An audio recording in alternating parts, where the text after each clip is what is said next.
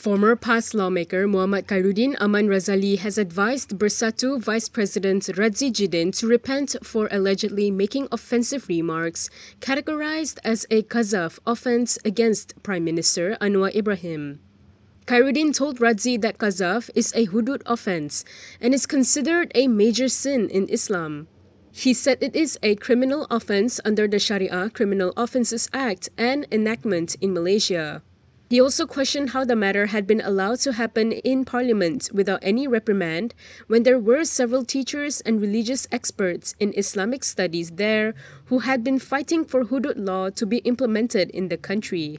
Radzi had uttered the remarks during a heated exchange with Anwar when the finance minister was winding up the debate on the motion of the 12th Malaysia Plan Mid Term review in the Dewan Rakyat on Tuesday. On Tuesday, chaos erupted in the parliament when Anwar was explaining the issue of the discharge not amounting to an acquittal granted to Deputy Prime Minister Ahmad Zahid Hamidi. Perikatan Nasional lawmakers then staged a walkout from the Dewan Rakyat.